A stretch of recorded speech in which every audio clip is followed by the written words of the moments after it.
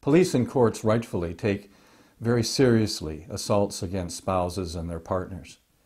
If you've been charged with such and you don't have a criminal record, likely you will have been released, but you've been released on some fairly strict conditions. One may surprise you. You simply can't go home. You can't have any contact, directly or indirectly, with the person that you may have assaulted.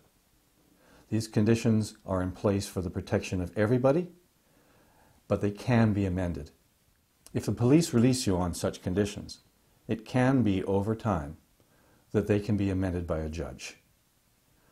But don't breach them until they're amended by a judge.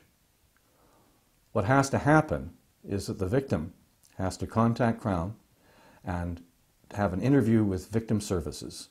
If the victim does the interview and convinces the Crown that they're safe and that they truly want to reunite, then an application can be made in front of a judge to have those conditions varied.